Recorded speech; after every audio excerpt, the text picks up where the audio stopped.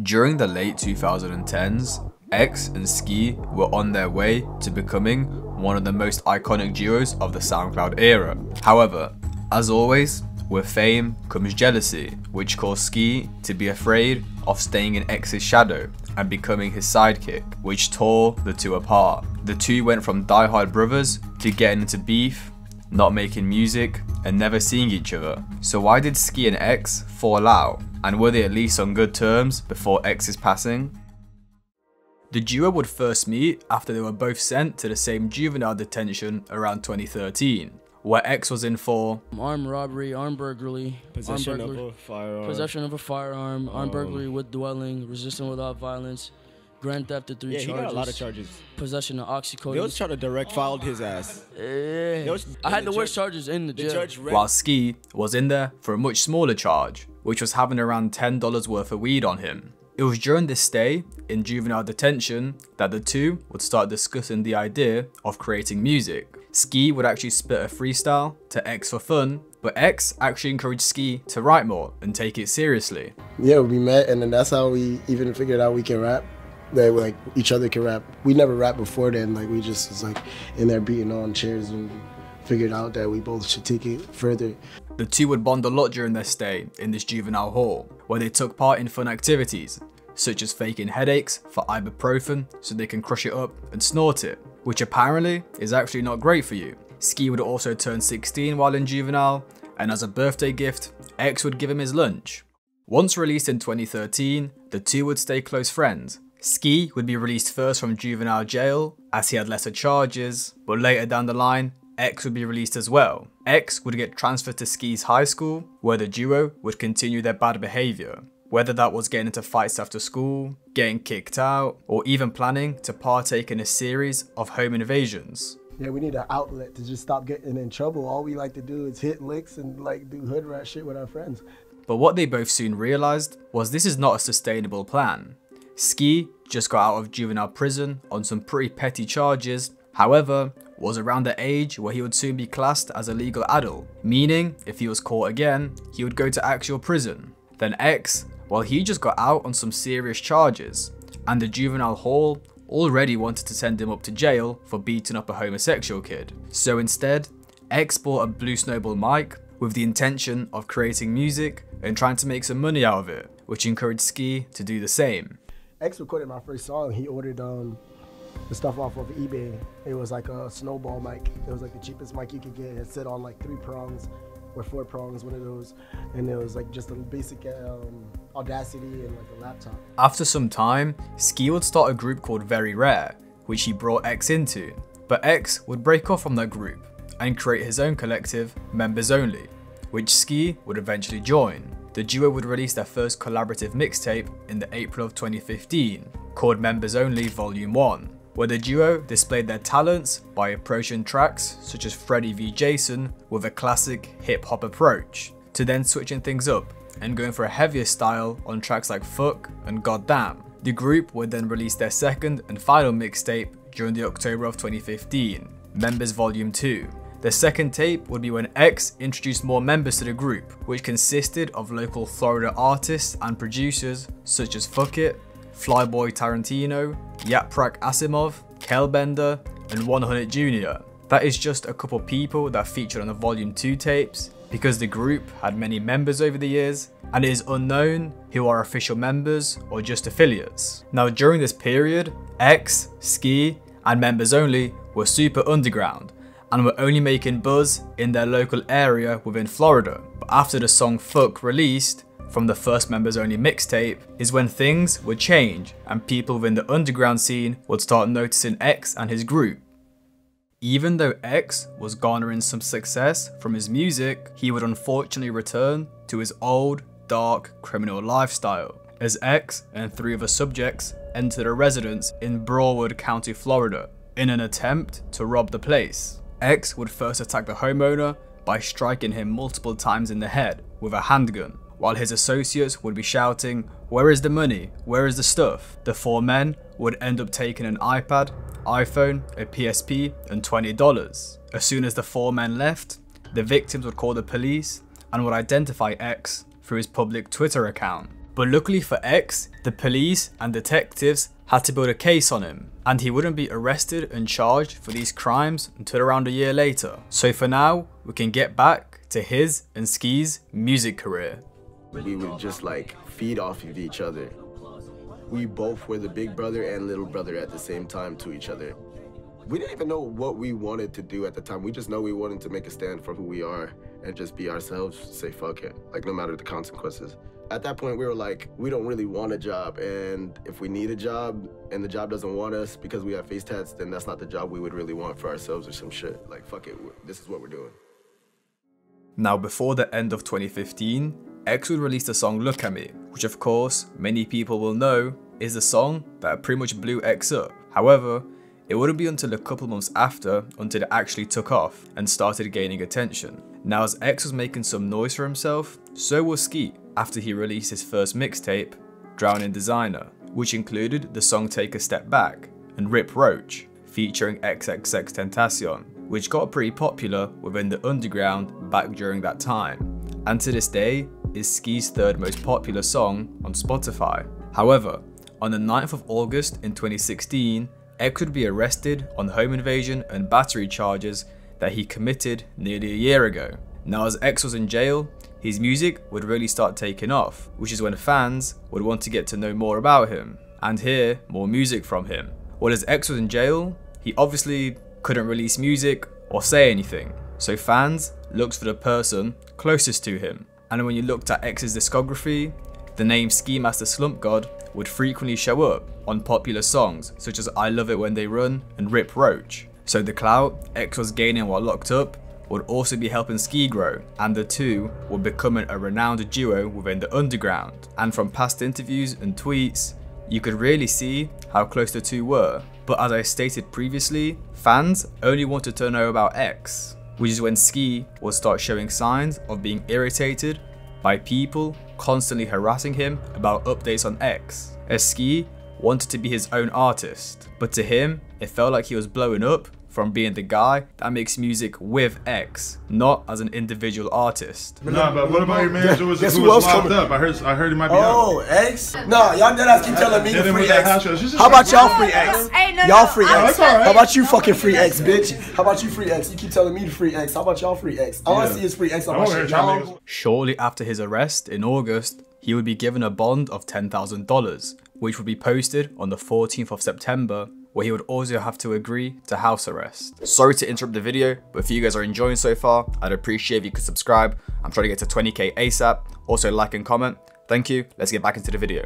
However, just a month later, X would be arrested and charged with aggravated battery on a pregnant victim and domestic battery by strangulation, false imprisonment and witness tampering. Now those are some pretty hefty charges. And again, X would be locked up for some time. But as we move into 2017, him being locked up didn't stop his career from exploding. He would start getting managed by Adam22, Rocky would be seen saying free X, Look At Me would enter the Billboard Hot 100, and he would even get into beef with the superstar Drake. X would eventually plead no contest to the home invasion charges and be released from jail on probation in March. That meant he was back home and could work on music. On the 17th of May, he released his debut mixtape Revenge, which peaked at the 44th spot on the Billboard 200. At the end of the month, he would set off on his revenge tour with Ski Mask and his collective Members Only tagging along with him. Well, a month before the tour set off, Ski and X would actually get into some beef with the rapper Rob Stone. Ski Mask and Rob Stone would act as openers for Designer's Outlet tour, and it would get off to a terrible start, as on the 9th of April, there would be an altercation on stage. It would begin with Ski Mask being upset that he was not given a mic to perform, while Rob Stone was just starting his set, even though Ski purposely turned up late as he didn't want to be the first performing act, as the crowd would be empty, and he felt like he deserved to perform to more people. So when it was Rob Stone's time to perform, he turned up, tried grabbing the mic. However, when that was unsuccessful, to show his frustration, Ski just stood in the middle of the stage and threw a temper tantrum, which would lead to him eventually being escorted off stage. Now, after Rob Stone performed, he told Ski backstage, "Yo, that wasn't cool, don't do that again." Now this situation would end up going on social media, as a fan would post a video which would lead to a lot of controversy.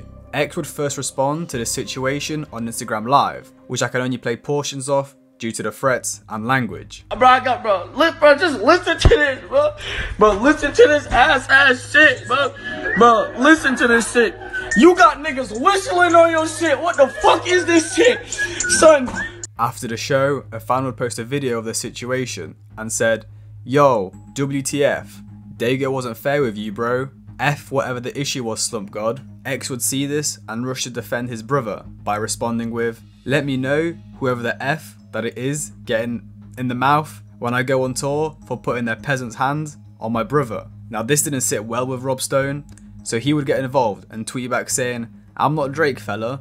Don't come around here with this bullshit." X would then respond again with a pretty graphic tweet, which I really can't read out on YouTube. But to summarise, he said he's going to do things to his mouth and put a sharp object in his So after all this internet beef cooled down, the next day, Ski and Rob Stone would be opening again for Designer's tour. However, things got really bad. Ski would get on stage, where a pair of individuals would be seen running up behind him and jumping him, where they would fall into the crowd. Ski would then get up, run backstage, until he was caught again by Rob Stone's boyfriends outside the venue, where he would be swarmed again, leaving him laying on the floor with his trousers down. Now Ski and Rob Stone would be both cut from Designer's tour. As usual, X would be the first one to jump in and defend Ski on Instagram. You and your boyfriends, you and all your little boyfriends can't go to no cities. That nigga can't tour. That nigga rap career done. You gonna have to go work at Publix, bro. When we done with you, nigga, you gonna have to go work at Publix, nigga. That shit dead. Hey, shout out to the Ski Mask, the only nigga I know will go in another nigga's city and perform on his city and have a bunch of blood niggas fucking jump in because he don't want to look pussy.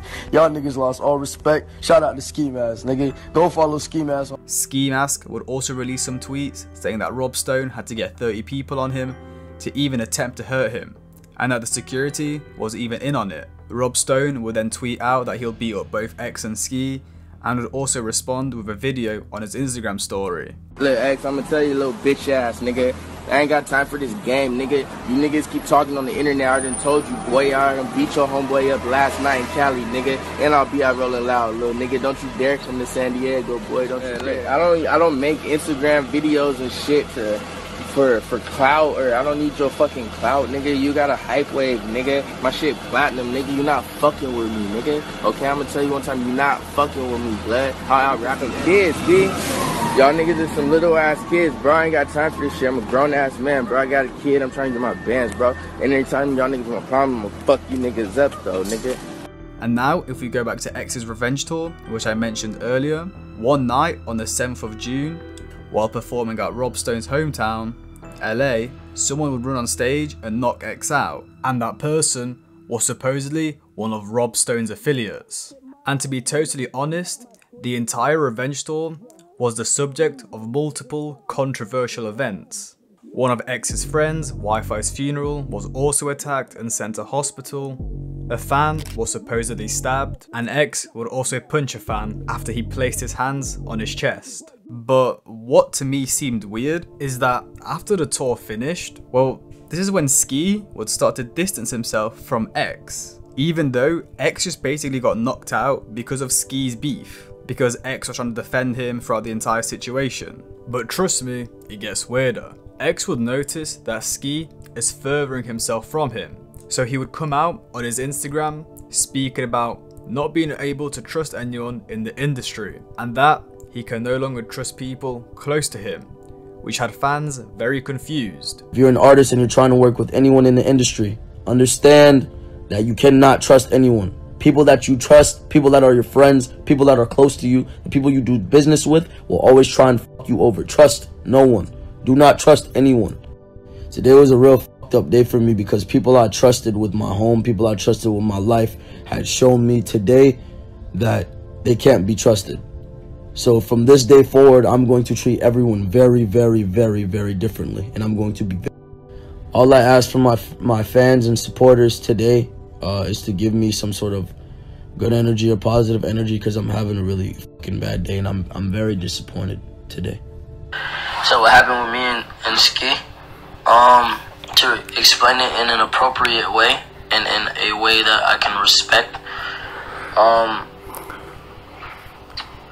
It was just, I guess, a lack of appreciation on his end, not because of me, I guess just from a business perspective, but he put a business perspective before a personal relationship, and I've been with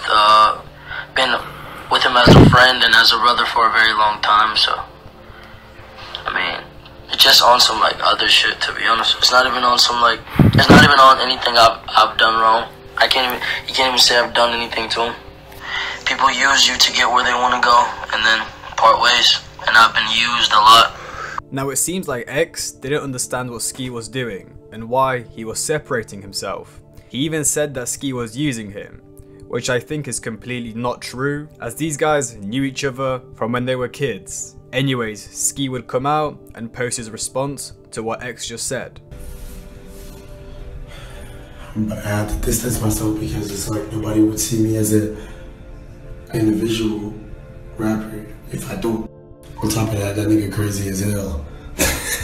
Now in this video, Ski said he wants to be his own artist, and if you weren't around during this period, you may be confused. Well, as the two were breaking into the mainstream, Ski was always behind X in the limelight. Many people just knew him as X's friend, and never acknowledged him for his own music, which of course, from Ski's point of view, must have really hurt. He spent his entire life building a career in music just to become known as his friend's sidekick. He was so hurt by this that he had to separate himself from X and even remove the song Take a Step Back, featuring X from his SoundCloud, as it was his most popular song, but it had an X feature, and he didn't want people to think that it was only popular because of the feature. I mean, think about the Rob Stone beef. It was literally between Ski and Rob, but then X got involved to defend Ski, but just ended up completely taking the limelight in the beef and turning it into his own feud. Ski was just constantly living in X's shadow. Imagine you're hanging with Eminem. Eminem is the bigger artist, they love him. Yeah, you're coming up, but they love him. You would probably know that you will never really flourish and probably max out your potential if you're always standing next to him.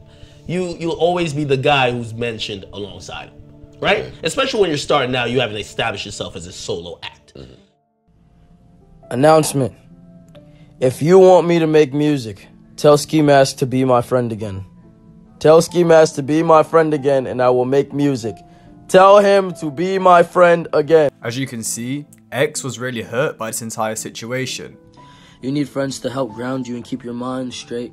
I mean, for a while, nigga, it was only me and my best friend, and nigga, that was Ski. And nigga, I don't have that, and nigga, I don't really have anybody around me I consider to ground me, to be honest. And it just seemed like he didn't understand why Ski was distancing himself. Well, Ski has already explained himself. He said that he wants to be seen as his own artist and didn't want to be seen as X's sidekick. But Ski would explain further on his story that X said to him that he wants to sacrifice him and that he even threatened his own family, which of course is very wrong and disturbing. So now we can understand even further why Ski separated himself from X. Fellow Florida rapper and members only affiliate Wi-Fi's Funeral would speak out on the situation between Ski and X and give us an insider point of view. It's not that niggas is not friends, bro. It's that we're not fucking like 17, 18 years old, bruh. Everybody is a grown ass man and is doing and living their own fucking life. So just because niggas don't hang out with each other like that, or shit, fuck it, bruh. If niggas don't even fuck with each other like that the way how they used to, it's not on no beef and shit. It's just, nigga, like, everybody just got their own life to live. Now, what I'm about to say might seem crazy to you, because around a month or two later, well, Ski asked X for a feature for his upcoming project, which seems crazy after he went on this entire tangent on social media about wanting to separate himself from X. Well, X would publicly reject Ski on his story, saying, "My response to the request for the song by Ski is no. I'm going to destroy all of these rappers. None of them are friends to me.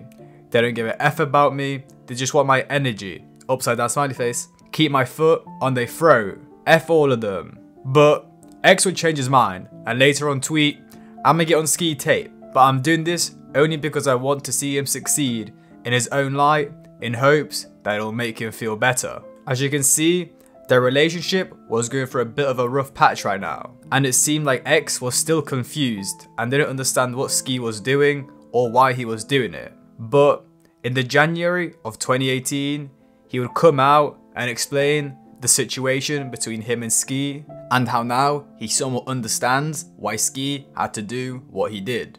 Niggas ain't gonna treat me and Ski like we Mario and Luigi. No, we both Mario. Mario got like 4 lives, right? We share a life. You know what I'm saying?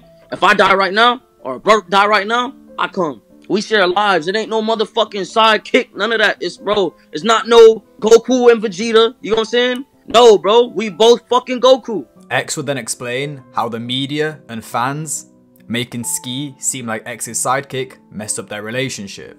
And that was the fucking problem, bro. That's what fucked, bro. That fucked up my relationship with my brother, bro. That's my brother, bro. I ain't seen my brother in months, my nigga. I haven't seen my brother in almost a year, my nigga. Because people keep fucking with his pride and his ego. As a man, bro, don't no man want to be seen as no fucking bitch, bro. Why you think I'll talk about bro so much? Because I value the nigga, you know what I'm saying? And the shit fucked up his like the media fucked up his relationship because they ain't give brother credit he deserved. So like, alright, when I was locked up, he had to go around to go. When I was saying he had to go around me to get where he needed to go, so they fucked up my relationship with my best friend. That was my brother, my nigga. Now I know I've put a lot of footage from this DJ Academics FaceTime in, but there's more because I think it's quite important. Because X speaks a lot about his come up and his relationship with Ski in this, so he's going to keep going with it. X would then go on to explain how he respects what Ski did, but was upset with him that he didn't publicly explain that the sacrifice stuff wasn't serious, and he made a big deal out of nothing. Do you hold anything with that of how he did it against him? Yeah, but in a respectful manner. Like, the only thing that wasn't cool to me is the nigga said I was gonna sacrifice him, because I've talked to him since and he admitted he was wrong and that he was bugging. I'm mad because he didn't go on the internet and say that he said he was bugging, but he came to me and he said, yo, I was wrong, I was bugging.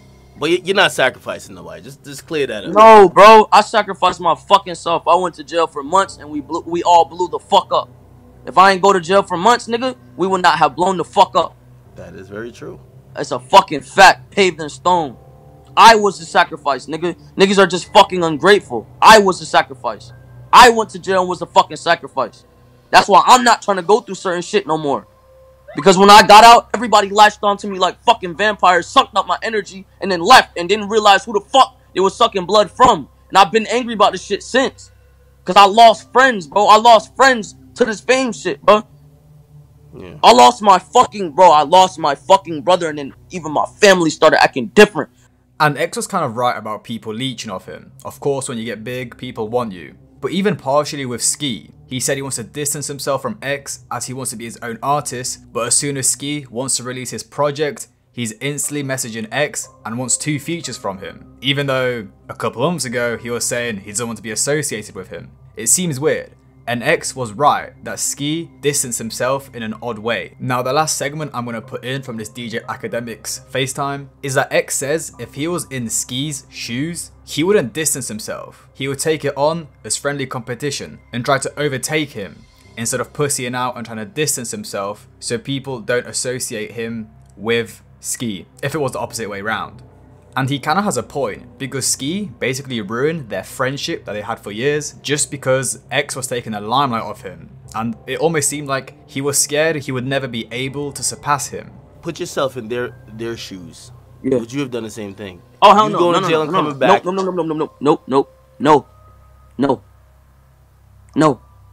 You know what I would have did? It would have became friendly competition. It would have became a fucking battle. But it would have been a battle right in front of each other. I would have looked my contestant in his eyes and been like, nigga, I'm gonna surpass you, nigga. I'm gonna do better than you, like the many fucking times I did, bro. But there's plenty of rappers that used to be bigger than me that I got in their face, rapped with them, outshined them, and became the beast I am. So after all this talk, where were they at musically wise? Well, the last time we would hear an official release from the two would be on Members Only Volume 3, released in the summer of 2017. Ski Mask didn't feature on X's 17 album or his Question Mark album that released in the March of 2018. Now, after Ski was asking X for features, X rejected, then later accepted, which is what I was talking about just before these DJ Academics interviews. Well, Ski Mask would release a project in the May of 2018, and X would not be seen on the project. So to me, and many fans, it seemed like the two were no longer making music. Then the last time we would see the two in public would be at Rolling Loud in 2018, where they would perform for one last time, and even made up on stage, as X would tell Ski he loves him. Yo, with the do-rag on. Yo, bro. I love you, bro. I love you too, fam. I love you, bro. Play that shit. And guys, I'm watching this performance and it is absolutely iconic. Not only is it their last time performing that makes it go down in history, but also just watching them live, they're literally the perfect duo for these incredible concerts. But right before 21 Savage on the main stage, I'm performing today. So listen. The only way I'm fucking performing is if you turn up for me and Ski today, right now. You hear me? So you know what I mean? From this side to that side, I need you to turn the fuck up. Alright? Run it.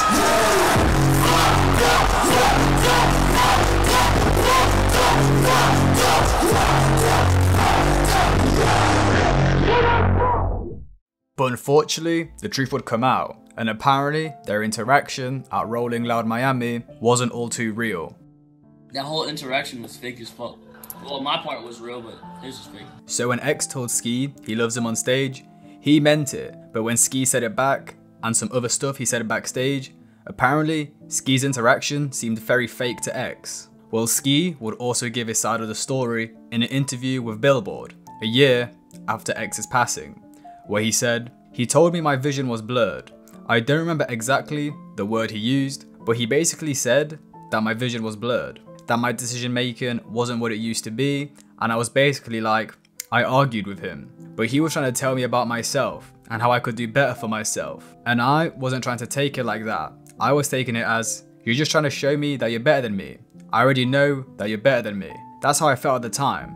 It wasn't jealousy, it was just me wanting to be my own man, seeing how much Jahseh was his own man. So yeah, it's pretty clear, Ski just wanted to be seen as his own artist, because he was afraid that he would always be in X's shadow. However, after X died, Ski realized that X was only speaking the truth, as he would go on to say in the same interview that, "I seen that my decision making was blurred. I thought what I was doing at the time was cool and was working, but then after he died, I seen what he was saying. I was like, bruh, I was going down a bad path. My career was going down a path that, if I didn't change it soon, it was going to be seen in a certain way forever. I see that now." And that's what he was basically trying to tell me. Literally, he said, "There's a cliff right there, and I'm telling you, there's a cliff. And you're still going to keep walking towards the cliff while I'm telling you it's there." And what I said back to him was like, yeah, that cliff could be there, but there could be a strong tree branch hanging off that cliff that I could grab onto after I walk off that cliff, that I could always, just back and forth, brotherly love. And from what we know, that was their last interaction before X died. And it just seemed like Ski was so caught up in not being in X's shadow that literally he couldn't see clearly and was making the wrong decisions. And since he couldn't think straight, well, that's what caused him and X to separate. So to round up the video, what state was their relationship before X passed? I think X really cared about Ski, but he was also a controlling person, as he was very insecure at times and didn't want to be abandoned, which is why he pleaded his fans to go and tell Ski to go be his friend again, and that he's not releasing music until Ski is his friend again. X then also said Ski was his only friend for a while, and now that Ski distanced himself, he has no one to ground him anymore. It's like X felt lost without Ski. But then from Ski's point of view, well, I think distancing himself was the wrong move. He didn't need to sabotage a relationship with his best friend just because he was afraid he would be living in his shadow. He should have seen it as competition. In the end, it seems like they didn't beef, but just had many disagreements about how they both treated each other, which I could further expand on and bring up the question, why was this handled publicly? It could be that X was desperate. Maybe he already tried reaching out to Ski, but he may have not got a response, or Ski kept on declining to be friends with him. So we got his core fan base to convince Ski. it may have been his final resort. Unfortunately, they didn't end on great terms, but to me, it still seems like they had much brotherly love for each other. Ski just thought that leaving X would be the best for his career. Ski wouldn't try to hide the fact that he wasn't on good terms with X at the time of his death. He would mention on Empty, on Members Only 4, "I know they judge in my heart, can't even blame them at all. I know I fucked up and I'll apologise for my flaws. Lost on the train, made a fort. I hope my end is my start. I hope that jar see my heart." Yo, bro, I love you, bro. I love you too, bro.